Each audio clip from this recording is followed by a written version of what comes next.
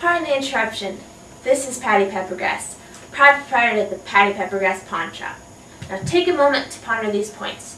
Have you ever pounded the pavement with packed fist, been so angry you pop popcorn in your pomegranate painted face?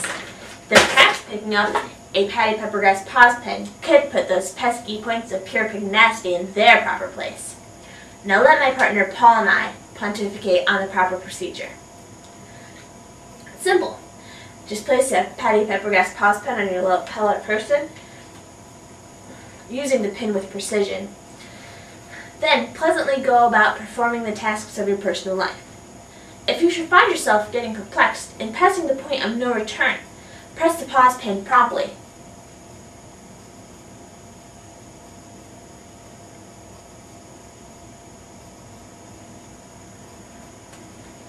And pause yourself from exploding at life's periodic unpleasantries.